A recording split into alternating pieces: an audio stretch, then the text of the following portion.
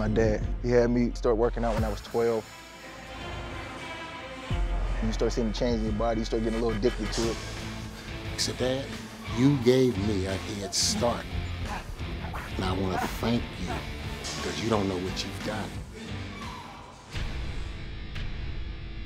I always tell my dad, he was training me to be a pro before we even knew it.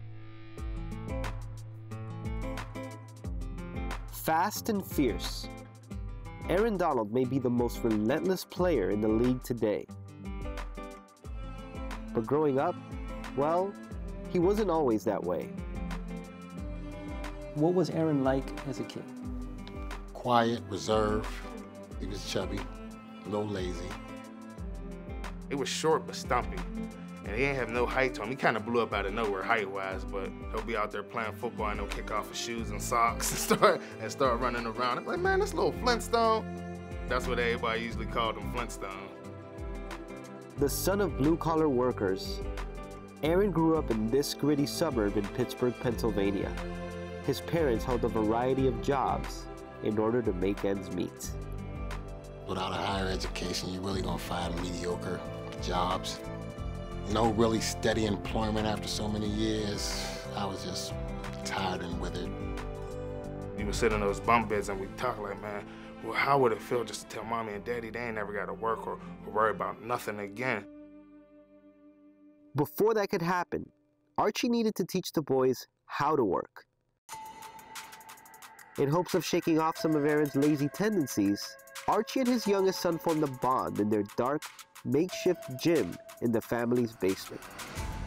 We went from working out from 8 o'clock to 6 o'clock to sometimes 4:30 in the morning before school. He started wanting it more than I wanted it, and then I knew I had a little something. But the more that he started taking off in that gym, the better and better he became.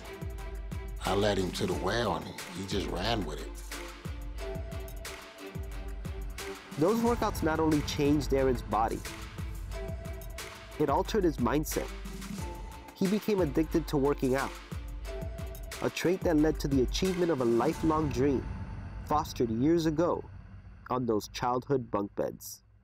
Rams fans, you can breathe now. The Rams just made Aaron Donald the highest paid defensive player in NFL history. First thing I did when I signed my contract, I called my mom and my dad, let them know that it was finally done.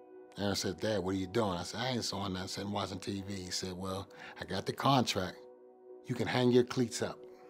You're done. You can sit back and watch me now. I said, Dad, don't worry. I'm gonna take care of you and Mom. It's on me now. They did enough. The least I can do, it repay it by, letting them live life now. To alleviate the pressure of me wondering where's the next dollar gonna come in at. It's a change of life. There was always a dream of mine. I had the opportunity to do that and tell them that and give them that call. It was like more of a dream come true. Aaron still trains in his childhood gym every offseason. The life lessons forged in iron and an unshattering bond between a father and a son remain strong. Just seeing everything unfold and everything come full circle from just putting the body at work in and always trying to find ways to get myself better. The reason why I'm how I am today, because of my dad. For my son to tell me, because of what you've put in me is where I am today, that is a really big, big honor. That's not how I see it. I see you where you are today is because of your hard work. It's my son, sure, but that's his body of work.